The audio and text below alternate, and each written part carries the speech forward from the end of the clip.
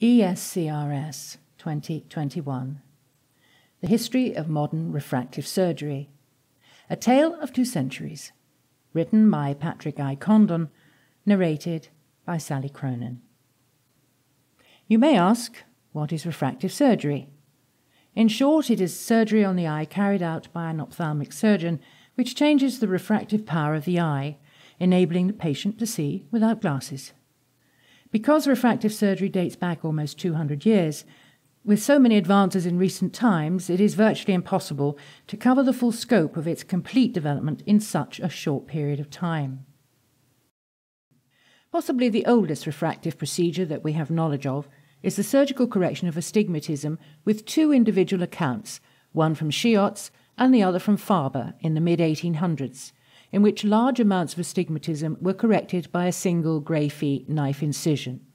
Towards the end of the century, Lanz described his meticulous experimental animal studies which produced the basic principles for the correction of astigmatism, resulting in the theory of the coupling effect, and which kick-started the present practice of straight and arcuate relaxing keratotomies for the correction of astigmatism. The reversal of myopia was initially discovered anecdotally by Sato in Japan in 1936, in a young man with a severe corneal injury, but it wasn't until 1974 that Fyodorov in Russia developed the operation of radiokeratotomy, which involved 16 radiocorneal incisions using a metal blade. This was called the Russian operation, and was quickly followed by its introduction in the US and Europe, with its introduction by him in Dublin in 1980, in which the author of this presentation participated. Fyodorov was also the founder of the Moscow Institute, in which he introduced a unique, highly efficient conveyor belt operating theatre design, involving a series of operating tables rotating to different surgeons for varying aspects of the RK procedures, and which maximized the increased turnover of surgical procedures. In 1982, George Waring, in conjunction with the FDA, set up a prospective evaluation of radial keratotomy study called PERC. It was a controlled multi-center clinical trial which involved 435 patients with myopia, between -2 to -8 diopters of short-sightedness over a 10-year period, which involved 8 incisions with a diamond knife, ultrasound corneal thickness measurements to determine blade length, the diameter of the central corneal area being determined by the preoperative degree of myopia. In 1993, the published results revealed that an overshoot of treatment to long-sightedness of +1 diopter or more resulted in many patients being precipitated into presbyopia and having to wear glasses for reading. With the emerging development of laser refractive surgery, incisional radial keratotomy procedures were finally abandoned in 1993. Following the publication in 1949 of his thesis on the law of corneal thickness and the development of his original corneal microkeratome, José Ignacio Barraca in Bogotá developed the technique of keratomylusis, which involved the removal of a cornea disc at a depth of 300 microns from the patient eye, which was then frozen and transferred to a cryolathe, which removed 110 microns from the posterior surface and which was then replaced on the patient's eye, thereby altering the optical focus of the eye with a reduction of myopia. There followed a period where freeze-dried or lyophilized donor corneal buttons from eye banks were used to correct higher degrees of refractive errors and to regularize keratoconic corneas. This procedure, known as epikeratoplasty, was developed by Drs. Kaufman, Werblin, and McDonald at the University of Louisiana in US, but was later discontinued. Krumeich's non-freeze technique, using the BKS system, in which the corneal button is slowly removed from the patient's cornea with a Barraca microkeratome, as seen in the left video.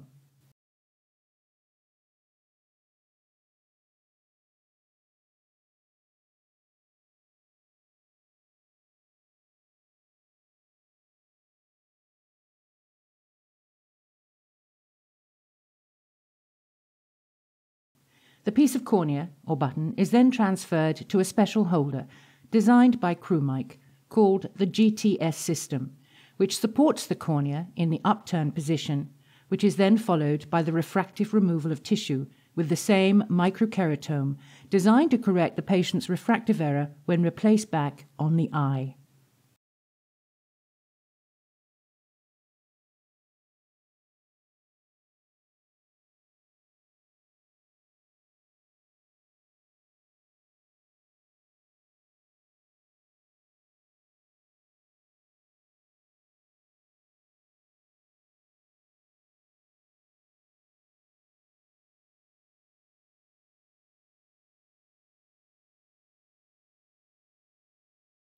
Excimer laser technology first hit the headlines in 1970 when Russian physicists in Moscow produced a laser beam of light with a wavelength of 172 nanometers. This was further developed in the US using different gases by the US Naval Research Laboratory for military purposes, and in the years between 1980 and 1983, Srinivasan et al. In New York produced a laser ultraviolet light beam with a wavelength of 193 nanometers, which they found suitable for removal of 0.00025 millimeters of surface tissue from the cornea for a single excimer pulse without a thermal reaction. Once this was discovered, it did not take long before Stephen Trockel, an ophthalmologist with a background in physics and engineering in the University of Columbia, New York, combined with Professor John Marshall at the Institute of Ophthalmology, London, who reported a revolutionary new technique of photoablation to remove tissue from the cornea with an excimer laser to treat myopia. The amount of tissue removed with each laser pulse had to be calculated, and this was worked out by Mullelin and his colleagues and presented in 1988 as the Mullelin formula. While Professor Theo Seiler in Germany had already started to do PRK for myopia, Dr. Marguerite MacDonald was the first person in the US to carry out the procedure there in 1988. In the video on the left, you can view a recording by Lucio Burato in Milan on 25th of October 1989 of the first procedure in which a microkeratome was used to remove a corneal disc of tissue from the patient's eye with treatment of the piece of tissue with laser. A Barricare microkeratome is used to make the initial cut with the microkeratome progressing across the eye, after which the piece of cornea is removed from the microkeratome. This piece of tissue is then placed in a petri dish and removed from the operating room to a Summit excimer laser.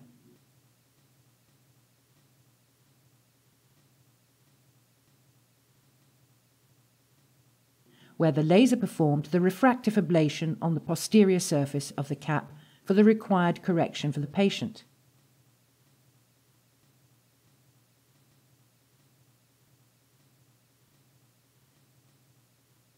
Here you can see very clearly the piece of patient's cornea showing the excised area of treatment on the posterior surface of the disc before replacing it back on the patient's eye.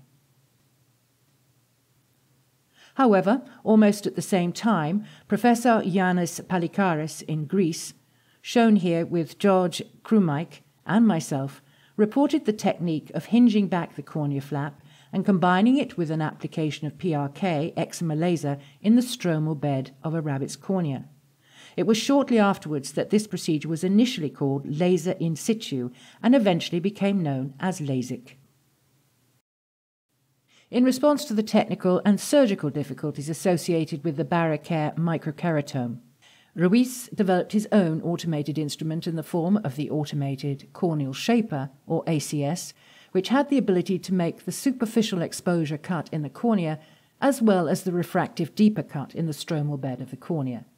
It also incorporated a hinge into the corneal flap to prevent free cap loss. This procedure was called Automated Lamellar Keratoplasty, or ALK. In an effort to acquaint surgeons with the difficulties in using the microkeratome and the new instruments being developed, the European Society of Cataract and Refractive Surgery organised courses and wet laboratories for members to acquaint themselves in the technology and skills with the formation of the European Lamellar Keratoplasty Users Group in 1994.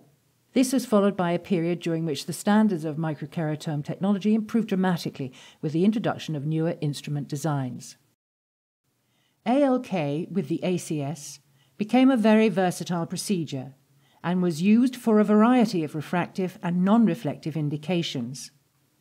It was even used to correct hyperopia up to +5 diopters with a relaxing horizontal cut at a depth of between 53% and 74% of total depth, and found to be superior to other forms of hyperopia correction. In the following year, many investigators worldwide followed the Palikaris hinge technique with laser treatment applied to the stromal bed of the patient's cornea. In the US, Slade initiated the flap and zap operation with the ACS in 1993. In the same year, Condon and O'Keefe were the first in Ireland and the UK using a Summit laser in Dublin, as seen here on the right video, applying the laser beam to the stromal cornea while protecting the hinge of the corneal flap. In this video by Lucio Barato in 2016, the microkeratome has been replaced by the fem-to-second laser in the cutting of the corneal flap.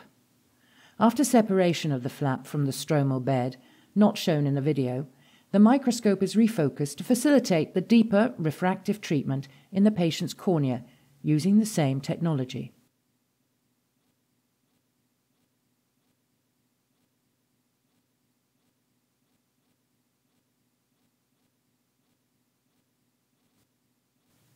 In 1999, Juno and colleagues described the use of femtosecond lasers for corneal refractive surgery. Femtosecond lasers are solid-state infrared lasers operating at 1053 nanometers and are characterized by ultra-fast short pulses, minimizing collateral tissue damage. The cutting process is driven by mechanical forces, bubbles, and is limited by focal spot size as shown on the right. For the subsequent 10 years, both US and European manufacturers continue to refine the use of these ultra-fast solid-state laser oscillators for ophthalmology. The therapeutic use of the femtosecond laser soon found a place for itself in penetrating and deep anterior lamellar keratoplasty, and the accurate placement within the cornea at the required depth for the safe insertion of intracorneal rings for advanced keratoconus. From a refractive point of view, besides its use as a replacement for eczema laser in LASIK, femtosecond was also found to be extremely successful for intracorneal lenticule removal as in flex and smile refractive procedures. Intracorneal rings, or INTACs as they were originally called, were first used in additive refractive surgery for low myopia, for which they were approved by the FDA in 1999.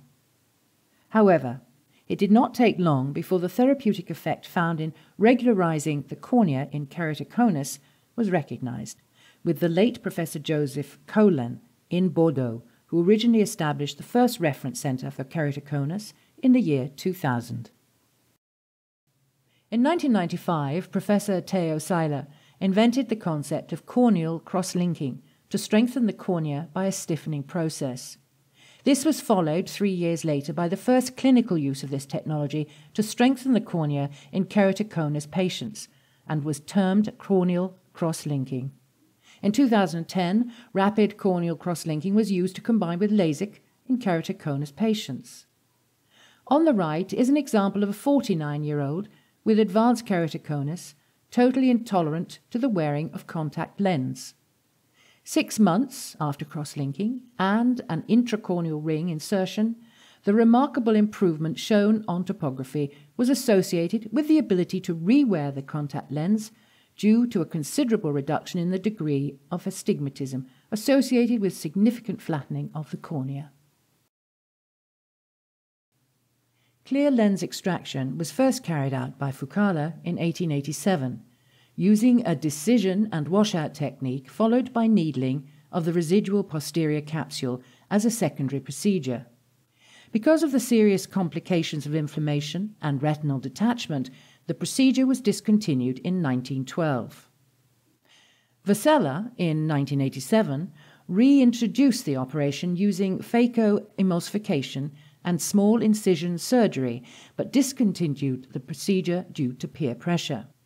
Coelen and Barraquer reported 7% to 8% retinal detachment in highly myopic patients, but others such as Lee, Chris, Ferrara and Horgan, Condon and Beattie reported approximately 2% detachments in similar groups of myopic eyes. Most of the early anterior chamber intraocular lens implants had footplate endothelial touch, resulting in endothelial cell loss, with decompensation of the cornea necessitating removal. With the FDA approval of the Choice Mark 8 single-piece PMMA design, some manufacturers started to incorporate biodegradable materials into similarly designed lenses which precipitated endothelial cell loss, requiring their removal. Following several unsuccessful attempts by Baikoff with different designs and materials, the concept of angle-supported intraocular lens implants was finally abandoned in favour of iris fixation. Fyodorov's admiration for Ridley gave him the idea of developing a phakic posterior chamber IOL, so much so that with his colleague Vuez he developed a silicone foldable IOL in 1978, which had a collar stud design fixated on the pupil called RSK1. In 1986, a new collagen plate haptic IOL was developed, the RSK3, which was zonal fibre supported. In 1993, Starr took over the company, and early investigators Skorpik, Pedanda et al. And Saldivar modified the lens in relation to subluxation, pupil block glaucoma, endothelial cell loss and lens opacification, while sizing difficulties were improved with new UBM and laser scanning technology. The ultrasound biometric image shows an ideally placed ciliary sulcus fixated vision intraocular contact lens implant.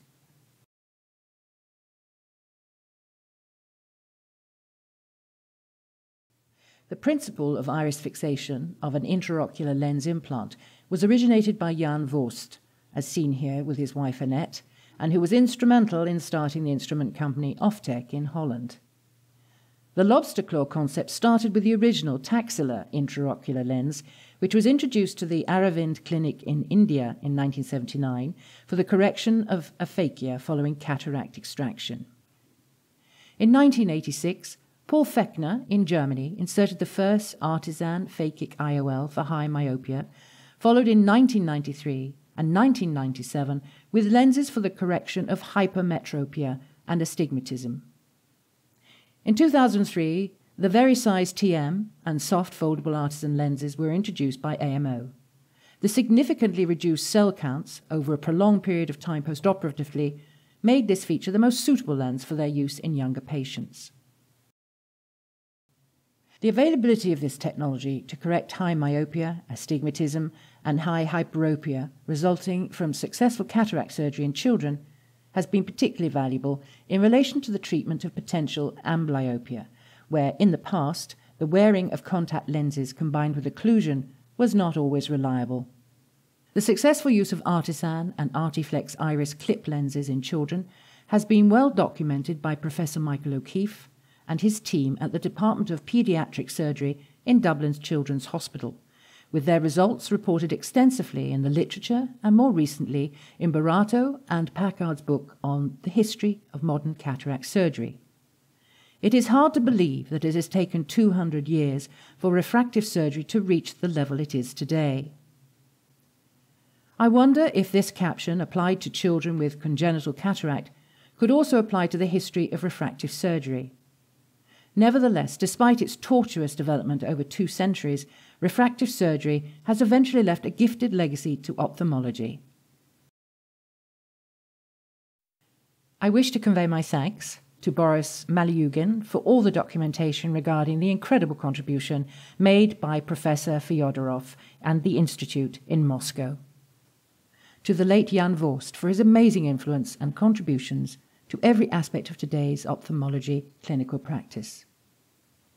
To Ioannis Paligaris and Jorg Krumike for their help and contribution to me personally in the field of lamellar, refractive surgery and keratoplasty.